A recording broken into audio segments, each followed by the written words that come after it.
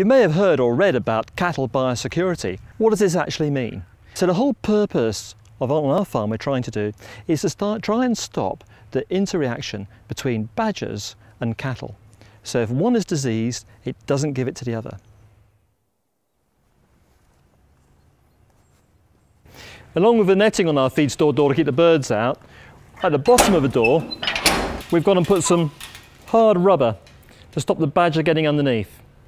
Because inside all these feed stores along here, if the badger got in and urinated, it could be one way of spreading the disease to our cattle.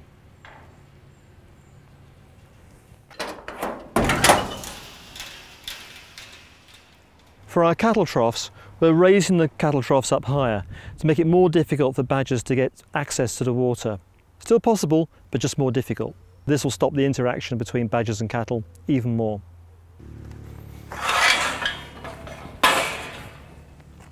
Part of our biosecurity measures is having badger-proof gates around our farm buildings.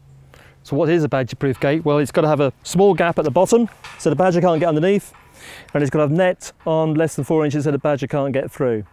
And around the perimeter of the farm we've also got a mesh fence as well, again to stop the badgers coming into the buildings. You've seen some of the 1 or 2 measures we're trying on this farm to improve our biosecurity. Not all of these can be done overnight, but bit by bit we're improving our biosecurity. Whether it's gates, whether it's water troughs, whether it's raised feed troughs, whether it's simply keeping our cattle separate from our neighbours' cattle. So there's no one single answer to TB.